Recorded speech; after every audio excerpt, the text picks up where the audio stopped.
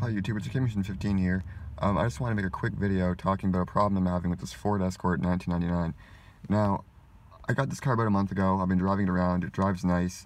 It has overdrive, which is right there, which you can see, which is actually fourth gear. So if you go into that, it'll switch between third and fourth, and if you're in drive, it'll just stay at third gear max. So that's kind of neat that it has that, and it drives very well. It's just very noisy. But there's one problem that I wanted to demonstrate with this car, and before I get it fixed, I wanted to kind of show it on video to show what it's doing and see if anyone can actually help me fix this before I completely disassemble the whole entire car and try fixing it on my own. So what it's actually doing right now is, this is a very little problem, I guess, to some, but to me it's quite annoying. Now, if I put the key on the on position, listen to what happens.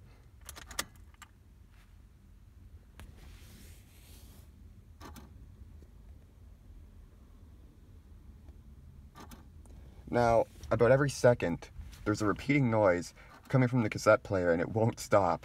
Now, when I first got this car, I put a tape in. The tapes actually would play, but then they would switch sides repeatedly, and then it would eject the tape. So after that, I thought, well, it works somewhat, but there's no point of using it. And then after that, it started doing this noise. And then now every time I try putting a tape in, it doesn't even try playing it now. Before, it at least had the sound go, and then it ejected the tape after trying to switch sides. But now it does something completely different and just makes that noise and then ejects the tape.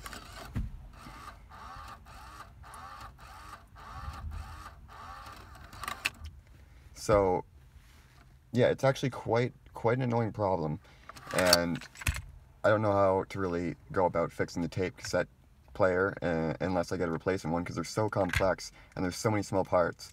But to demonstrate the problem even more, I'm just going to turn the key off, put the tape in so that it's just resting there, and then I'm going to turn the key on again. Now watch the tape.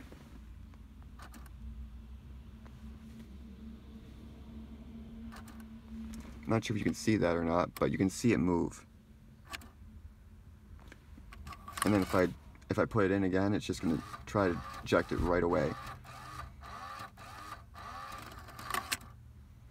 Doesn't even try playing it for a second.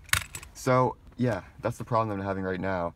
If anyone knows exactly what part went wrong in the cassette player that I need to fix, please let me know in the comments below.